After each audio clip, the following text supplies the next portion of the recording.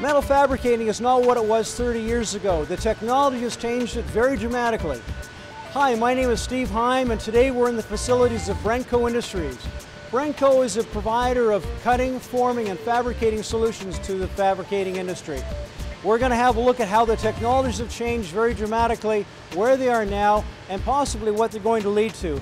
One thing we know for sure is that this industry is not standing still. Technology and job opportunities will continue to grow and develop as time goes on. This is a garden hose. The water pressure coming out of it is about 80 psi. Behind me is a water jet cutter. The water pressure being used in that machine is 60,000 psi. The table size on this one is 8 feet by 40 feet. It's one of two machines that we operate at Brenco Industries. Water jet will cut through virtually anything: steel, stainless steel, mild steel, including granite, and even glass that's 2.5 inches thick. The thickest material that this machine will cut is 6 inches of anything. 60,000 psi is a lot of water pressure, but we don't use a lot of water. Each of the two cutting heads behind me uses about 5 liters of water a minute and about a pound or half a kilogram of garnet every minute. The advantages of water jet cutting is that it cuts just about everything. The disadvantage is that it is an expensive process. The maintenance is very high on the machinery, and the consumables are expensive as well.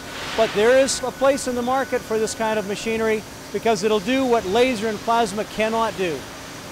Water jet, plasma, and laser are all programmed at an office workstation.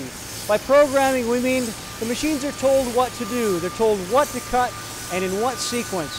The operator is ensuring that the machine is doing what it's been told to do and that the cut quality is consistent and accurate. This 4x8 sheet of 3/8 aluminum was cut with water jet. 450 parts came from this piece, and they're all tabbed in so that once the plate comes off the table, the pieces are pulled out by hand and ready to be shipped to the customer. So you've seen that water jet is a great process for cutting a lot of different materials, such as this aluminum in front of me. But there are other processes such as plasma and laser, and each has their own special application. This is an 8-foot by 24-foot high-definition plasma table. It is controlled by a computer, and the output are parts of various sizes and shapes. You can see that things don't have to necessarily be square, but they can be round as well. Accuracies are close, not as close as they can be because we have other machinery for extremely high tolerances. But we're going to start this machine up, and you can have a look at what it looks like and what it does. Think of plasma as a lightning bolt. This is very high voltage electricity being pushed through the metal to melt the material with compressed gas. This high definition plasma is being operated by a controller, being controlled by a computer. At one time, this part would have required various processes, shearing, punching, in order to make this finished part. On this piece of material, we're cutting approximately 60 parts, and we're going to cut this in 30 minutes. At one time, with manual processes, this would have taken many, many hours to make these same parts. When you were a kid on a summer afternoon when the sun was out, you probably sat on a sidewalk with a magnifying glass and started to burn little pieces of cardboard. Well, that's what a laser does. It focuses light energy into a very, very fine point, hot enough so that it melts metal and cuts it away. And it is able to cut such fine detail as a piece like this and cut it to within accuracies that are almost immeasurable, thousandths of an inch. These machines are very, very complex and yet are also designed to operate lights out. Lights out means that an operator can come over, start the machine, walk away from it, and it'll continue to operate. However, the skill level in operating one of these machines is very, very high. A lot of training is required to be a good laser operator. Operating equipment like lasers requires an understanding of the cutting process, and that is all about education. It's learning how these machines operate. There are various cutting parameters on a laser. and you have to know what each one does and how it behaves so that when you're analyzing a cut, you know what needs to be changed or adjusted to improve the cut quality. These are examples of hollow structural steel weldment utilizing 1-inch thick plasma cut steel and laser cut 1/8 steel.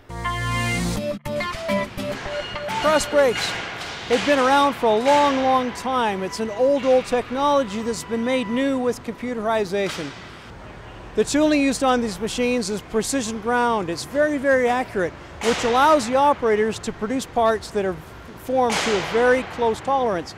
That makes the fabricator's job a whole lot easier because he doesn't have to use the hammer to make parts fit anymore.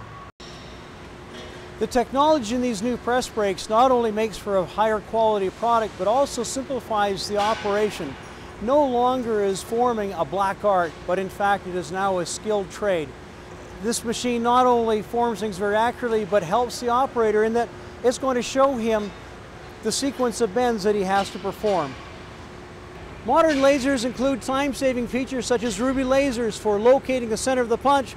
This saves the operator a lot of time and a lot of trouble in setting up his job and making that bend accurate. Automation is having an impact on welding as well. Let's take a quick trip to Prince George to see what's happening. Yeah, this is a robotic welding cell we brought in a number of years ago. It is definitely the future of a part of our business. What that robotic welding cell does, it welds repetitive pieces, essentially, as simply as I could put it. So when we have high precision, high tolerance pieces that are very difficult for a human arm to manipulate and to get the same every single time, we employ our robotic cell to do that work. All these technologies that you've seen have actually been around for a long time. It's been the advent of the computer that has really made these all viable. The ability to control these technologies very accurately and to do it efficiently is really what's been happening in the last few years. And the technologies continue to improve. Water jets become more powerful, lasers become more powerful and more automated, and the plasma cutting becomes finer and finer in its quality and detail. There's no end to where this technology is going, and you can see from where it's come from over the last even 30 years that there's a long way to go. But nonetheless, this is a great technology, and it has saved thousands and thousands of man-hours every year in this shop alone in being able to cut very accurate and high-quality parts.